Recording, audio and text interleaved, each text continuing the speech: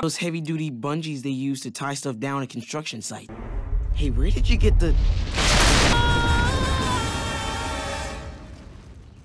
I bet my pudding pack we don't see them again today. I'll take that action. Really? Yeah, are you kidding? Milo's tough. As a matter of fact, I'll see your pudding pack and raise you a snickerdoodle. Or are you just all talk?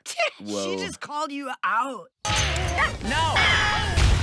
It's my world! So, Melissa, what's up with your boy? I can almost taste that snickerdoodle now. Oh, yeah? You want to make it more interesting? What are you guys talking about? Melissa's betting that Milo's gonna make it to school. And on time. I'm in. What's happened so far? Concrete drainage pipe chased him down a hill. I got some vegan cheese sticks that says we don't see them till after lunch. I got gummy licorice. All right. Let me get my notepad. This has happened before? This exact thing! What could possibly go wrong? Surprised, so I suppose if you...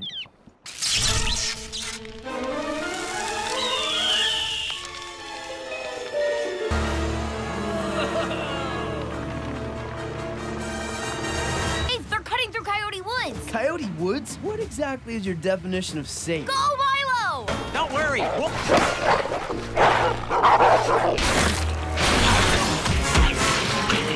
Yeah. Why is that wolf wearing a turban? Double or nothing? Who's in? No offense, I just can't handle all of this. All right. Of course you have. All right, I guess we turn the water back on. You know, we're missing one of those heavy-duty bungees that we tie stuff down with, and also a section of that concrete drainage pipe.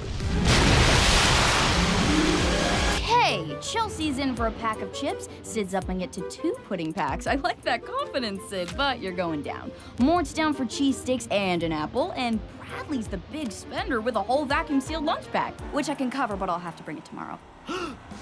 Anyone want to up the ante?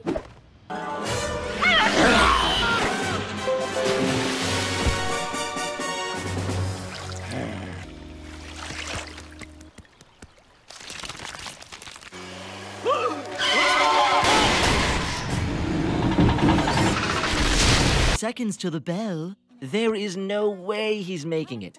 If you're so sure, it's not too late to sweeten the pot. Done. 3 jawbreakers and some vitamin C tablets. What? It's cold and flu season. Well, Melissa, start passing out the loot.